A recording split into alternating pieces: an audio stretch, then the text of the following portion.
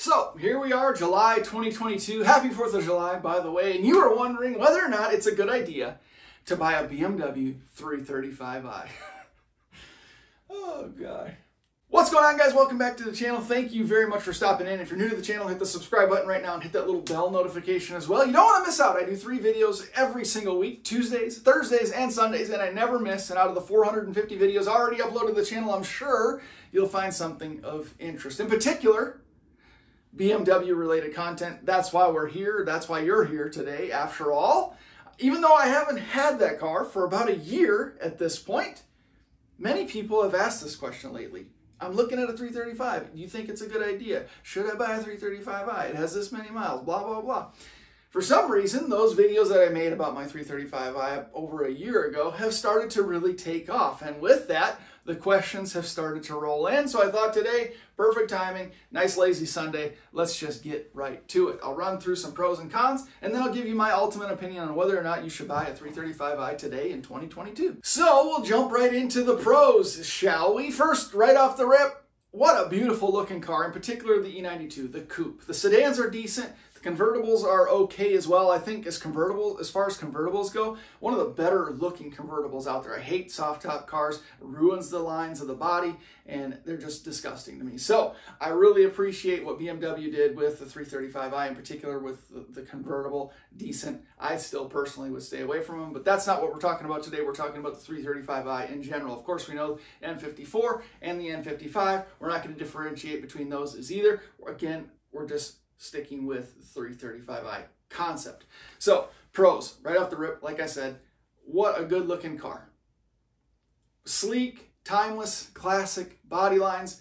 The E92 M3 is probably one of the most beautiful cars ever made, in my opinion, and a dream car for sure. But the 335i is no exception. Great looking car. It has a nice stance from the factory. They did a good job selecting the wheels for this particular platform. But if you upgrade the wheels, throw a spoiler on there, the M-style front bumper, do the little, the black Kinney girls, for example. God, it just looks slick with some tints. Oh my gosh, it's hard to beat an E92. I'll tell you that right now. Interior styling, no exception either, especially if you have the M package or the Sport package. I'm not sure what they called it at that time, but you get the little additional bolstering on the seats. You get the leg support there that kind of pushes out. The leather is so nice. Even in the 2007, just a sleek dash, nice, sleek lines. The gauges are no nonsense. The white numbers with the black background, sort of reminiscent of an old fighter plane. That's how I kind of described it before. Paddle shifters, just so good, so good. And you get that little ding, the little BMW ding when you stick the key in. Hard to beat it. I love it. We'll talk about the performance aspect of it for a little bit. From the factory, decent performing car. I'm not sure what the ratings were for horsepower, probably around 300 horsepower or something like that. I think when I tested mine, just stock, did 0 to 60 in like 6 seconds. But I was spinning and had traction control on, and I tried it both ways. But no slouch. The transmission, I'm sure people have opinions one way or the other on both sides. Some people will love it, some people will hate it. I didn't have any issues with it. I thought it was decent. I had 130-something thousand miles on the car, and it shifted nice and smooth, nice and snappy as well. The paddle shifters are great. I didn't really like the feel of the shift itself, but I love that you could upshift or downshift from both sides, pulling or pushing. I think that's huge. I like that they're the wheel mounted as well, so you can turn a corner and still work the shifters. So a lot of benefits there. Performance-wise as well, if you're looking to upgrade or increase horsepower in this car, a lot of people are getting 335i's these days, not for a daily driver, but for the purposes of modifying. So I assume that's why you're here. But the N54 was, I want to say it was BMW's first turbocharged engine for a couple of decades at that point.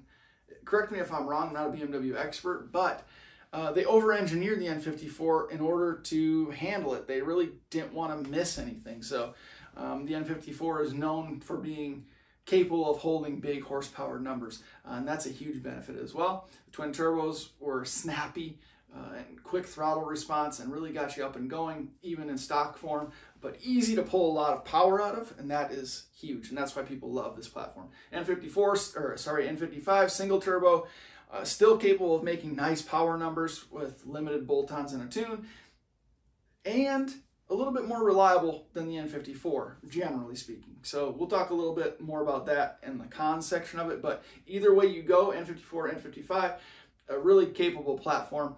Speaking of aftermarket and increasing horsepower, aftermarket support is massive for these particular cars. Lots of stuff available, a lot of different vendors, some really good websites. FCP Euro, for example, has essentially any part you can think of, but they have an amazing warranty program as well. Even spark plugs, you use spark plugs, send them back and they replace them. You won't find anything like it. So aftermarket support is amazing. It's a little bit difficult these days to find some of these parts just because of supply chain issues, but EPA regulations and things of that nature as well. They're really sort of cracking down on modifying vehicles, which is a shame, and it makes it a little more difficult to find things. But there's a ton of these cars out there, and a lot of people have already started modifying them. So if you can't find parts new, chances are you'll be able to find them used somewhere. So just keep that in mind. And man, that straight six has a unique exhaust note as well. What a good sounding car. You can make them sound like trash, of course, but a decent exhaust system, get that thing flowing, and it will scream and sound fantastic. Of course, burbles. People love their damn burble tunes. I'll say another positive too is that there's a lot of these cars out there. Like I mentioned in terms of aftermarket support, there's a lot of them out there. So if you're searching, you're going to find a ton of them. A lot of sedans, some coupes, mostly automatics, but you can find some manuals out there if you look hard enough and you're willing to fork over the dough. So that's a benefit. It's not like a Corvette or something where you search a particular generation of Corvette and you find like 20 of them in a 200-mile radius. The 335i, there's a ton of them out there, so that's a positive. But let's move into some of the negatives now before this video gets too long. A negative, it's an N54. Okay, that's a joke, but it's not a joke. If you buy one, I always tell people right off the bat, you're probably going to have about $2,000 or $2,500 set aside just to get it where it should be before you start modifying it. Or if you just plan on driving this thing as a daily driver, it's going to cost you some money right up front. Unless you got some really solid service records and the car has really been taken care of. It's just kind of the nature of it now. Thinking of it being 2007 was the first one out here. It's 15 years old now at this point. Most of them have in excess of 100,000 miles. So, they're worn out. Turbos are worn out. Gaskets are worn out. Other engine components are worn out. All the little plastic hoses and, vacuum lines and everything in there, they're getting crusty and corroded and hard, and they're breaking, and there's so much potential for problems.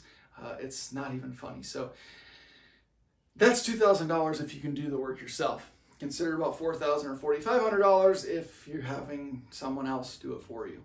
Like I said, the N55 is a little bit more reliable, generally speaking, but the price points are a little bit higher for those as well.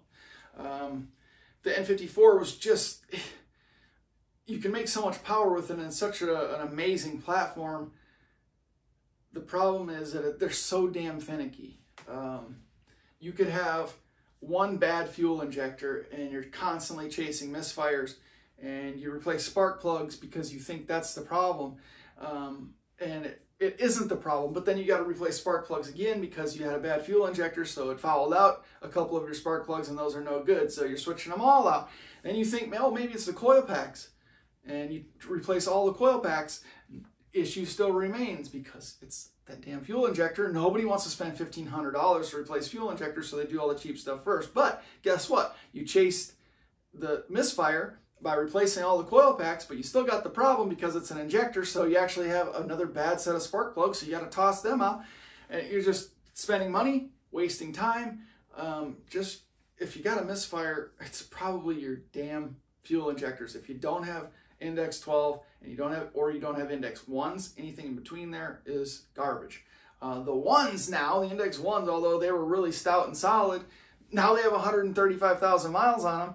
So you're probably going to have to replace them as well. And that is just, it's a price tag a lot of people don't want to fork over. They were $1,200 for a set of 6 of them when I had mine a year and a half ago.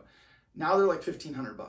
One thing that started to scare me a little bit when I got mine running so reliably is that everyone seemed to be spinning bearings. It's just natural. You start to modify these things, you know, make a little bit additional power and you push it harder. They got some mileage on them now and they just spin a bearing, and it's unfortunate. Now we're rebuilding engines or replacing engines, so this just, aside from chasing misfires, seems like if you get one, every gasket is bad. Oil pan gasket, valve cover gaskets, the oil filter housing gasket, the leaking behind it, that's a little hard to see. Got high pressure fuel pumps are going out. The fuel pressure regulator housing in the back, under the back seat, is plastic. Those tend to crack and fill your cabin with a gasoline smell or even leak outside the car. Oh, what a great platform. But what a nightmare platform. I thought I was done with the cons list, but here's another one. They're getting high mileage. The price point got to a certain point where a lot of young folks were picking them up. And no offense to young people, I was young at one point as well, believe it or not, and like to beat on cars. So the chances that you find a good deal on one, you might find a good deal, but like I said, the chances are it's probably been beat on, because the first thing that they would like to do is throw a bunch of parts at it, do a little MHD tune from their phone, and then race everybody from stoplight to stoplight. It's just sort of how younger guys are, right? Younger guys and gals. So really got to do your due diligence. Really got to take a hard look at these things to see what kind of condition they're in, and even then it's hard to tell. I loved my car. And with that being said, I did a quick search just in my area, Greenville, South Carolina, to see kind of what the market was doing. And even when I bought my car two years ago, or what was it? It might have been 2 years ago now at this point. Damn. The prices were already starting to go up. I paid $7,000, 135,000 miles or something like that. Really clean, decent car. Sold it for $7,700 about a year later, and I thought I was doing well. And now that same car I could probably sell for 10 grand just based on what I'm seeing out there. But the prices now, every car is going crazy through the roof, but 335i's specifically, they're really ramping up and it's unbelievable. Like I said, I did a quick search of the Greenville, South Carolina area. They range from $6,000 or $7,000 up to $25,000 plus. The $6,000 one that I found is an ugly color sedan, just kind of questionable shape, broken wheel. You'd be getting yourself into a big headache if you bought a car like that. On the other hand, I found one for $16,000. Beautiful, black, looks really sharp, looks really clean, decent, decently well taken care of. But then you read the description, rebuilt title. Yes, it has rebuilt turbos, which is a good thing and would cost you a pretty penny if you were to buy a car and both those turbos blew at shortly after. So you're paying for that a little bit as well, but still, rebuilt title, in excess of 100,000 miles. They want 16 grand. Then there's another one for 25,000. Really well taken care of car, but what is it, like 9 or 10 years old now at this point? It's just, that's absurd. It's absurd to me. So would I purchase a 335i today? If you were buying one to drive as your daily driver, no, absolutely not. Absolutely not. Would not do it. Yes, I know it's a BMW. Your driving experience is going to be fantastic when it drives or when it runs properly. I would say unless you are really confident in your ability to sniff out issues, or you do a really good job and you take a fine-tooth comb to it before purchasing or get a really good inspection done on it, it's going to end up being, inevitably, a bigger headache than it's worth. That's just my opinion, my experience. If you can do a little wrenching yourself and you don't have a problem, taking a weekend to fix this or fix that or chase some problems, then it might be the car for you. I wish that I would have held on to mine, and the only reason I say that is because it wouldn't be my daily driver. I got a good deal on it compared to what the prices are now. I had it running perfectly and reliably, and it would have sat in the garage for the most part. And for that reason, I wish I would have had it still. If you're looking to modify these cars, just really take into consideration what you're spending on it, what you're going to have to put into it to make sure the services are all taken care of. There's just a lot of things you got to take care of. Wheel bearings, brakes, oh my gosh, it adds up. But if you are just interested in getting an N54, you're going to put a bunch of parts into it, you're going to make a ton of power, and if it blows up, then fine, go for it. But look for a good deal. It's just going to be really hard to find one. That's all I got to say. That's my opinion. I hope this video was helpful if you happen to be searching for a 335i for yourself. I do miss mine. But let me know down in the comments below if you think a 335i, either N54 or N55, is worth the purchase today in 2022. I'd like to know what your thoughts are on the topic, but you just got mine. So thank you guys very much for watching. I appreciate the continued support. Don't forget, hit the subscribe button. Lots more stuff coming for the channel. We're broadening horizons this year, so I hope you follow along. Thank you again for watching this video. We'll see you in the next one.